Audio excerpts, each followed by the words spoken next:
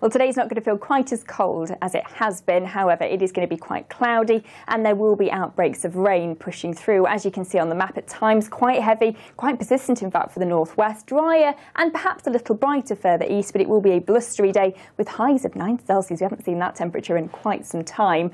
Overnight tonight, though, the rain really will become heavy and persistent, perhaps a little wintry over higher ground as we're going to see temperatures drop off to around freezing point. So perhaps a touch of ground frost to start the day tomorrow. Tomorrow, though, does look largely dry with some decent spells of sunshine. As you can see, there will be a little dip in temperatures, so back to feeling quite chilly again with daytime highs of around 3 or 4 Celsius. We will see the return of some patchy rain through the day on Wednesday.